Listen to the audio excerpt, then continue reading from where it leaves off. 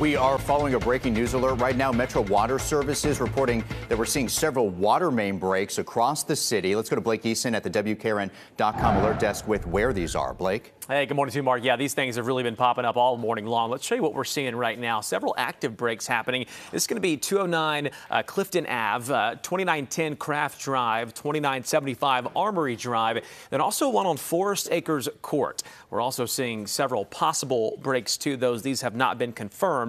One is going to be North 7th Street. This is going to be impacting folks over in East Nashville. 1700 Hillside Avenue, and then 710 Jackson Boulevard, and then also one on Hardison Street as well. Of course, we will continue to follow these for you. And we also continue to follow weather conditions all around Middle Tennessee. Moments ago, the Humphreys County Sheriff's Office is reporting ice falling and several crashes that could be related to this. Of course, we will keep you updated as this story continues to develop this morning. For breaking news around the clock, you can always go to WKRN.com.